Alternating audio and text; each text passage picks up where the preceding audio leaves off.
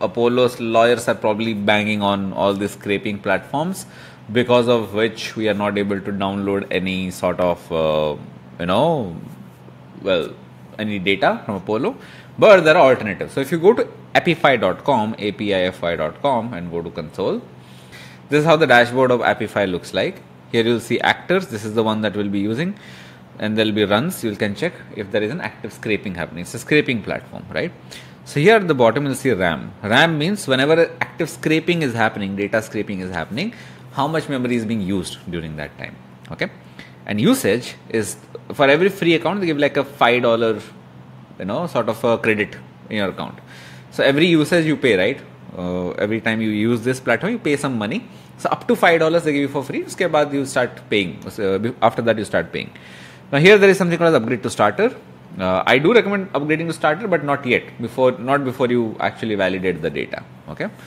So actors are basically codes or scraping codes that many people have developed, and they rent, they put it on the Apify platform, and you can rent it out from them and use that for your own scraping. Okay, as you can see, there are a lot of these. So when you're in Apify like this, what I would suggest is go to this go to store, okay, and just search for something like Apollo. You'll find all the Apollo alternatives. In the all pricing models, go to pay per event. Okay, and you'll find all the actors that work on a pay per event basis, where you only pay when you get like leads and stuff like that.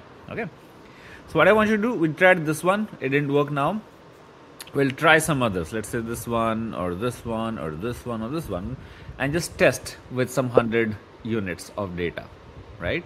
So let's say you put 100 here and just randomly hit start, and we do that with everyone and see which one is working for us. Let's give it permission. Okay, this is not giving us a reason. I think this is fine. There you go. Okay, so you want to see if any one of these actors are giving us results. There you go. So lead scraper 1 to 1k lead, this actor is giving us some results. So what we can do is we can obviously save it somewhere. Okay, I don't know how to save it, maybe bookmark it or something, or maybe copy this particular link so that you can save it later. It always appears, even this one is working, right? Lead finder. So yeah, just test out a couple of actors, and some of them will work for sure. Okay, so that's about it, guys. Thank you very much for watching, and I hope this helps.